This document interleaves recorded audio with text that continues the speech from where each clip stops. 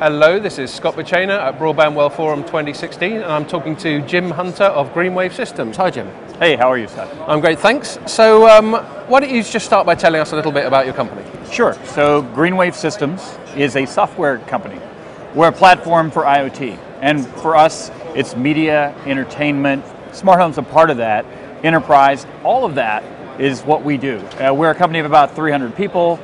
We've been in business since 2007, 2008. Okay. We've raised quite a bit of money, and we've got some customers. In fact, we're profitable. That's a really great feature to have in a startup. That's not always the case. Not always the case with startups. So you've been involved with, you've been an IoT platform since 2007-8. That's sort of quite early in the cycle for IoT. Absolutely. So, we've been around for a while. Why did you start so early, and how, where have you got to today? Well, we started actually, the name Greenwave comes from this idea that we started with energy. We wanted to find ways to actually help people save energy, do more for the planet, do more for people.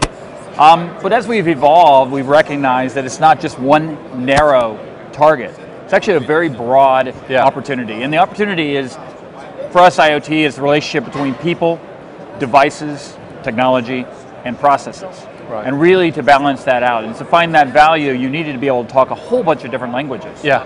So that's what we really bring, and that's what we recognize, and that's what brought us through our evolution to become a software company. So as a journalist, I'm hearing about IoT, writing about IoT every day, but it's such a broad sort of buzzword. Can you tell us a bit more about where we are with this today?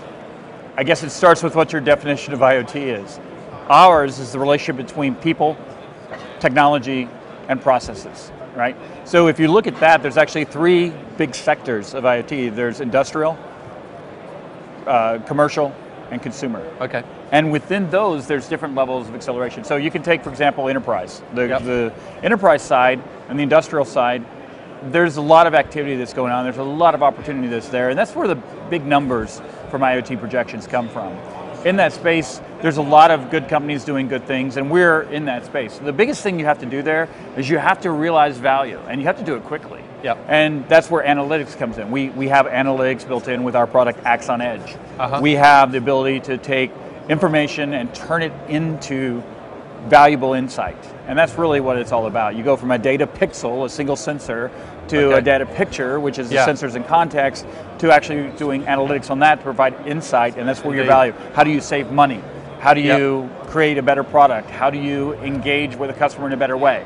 All of these things come from that level of IoT. Indeed. So we have a sort of circle where you got the data and the sensors going up to the analytics platform, being processed, and then coming back down again to useful activities. Absolutely, and I should say that every single person that works in the enterprise or works in commercial is also a consumer. So the stuff that they're exposed to at work, they want to also have at home, and vice versa. So we actually have been focusing on all of these areas, and within the consumer, there's the entertainment aspect, there's the networking aspect, there's the smart home, all of these things are part of that as well.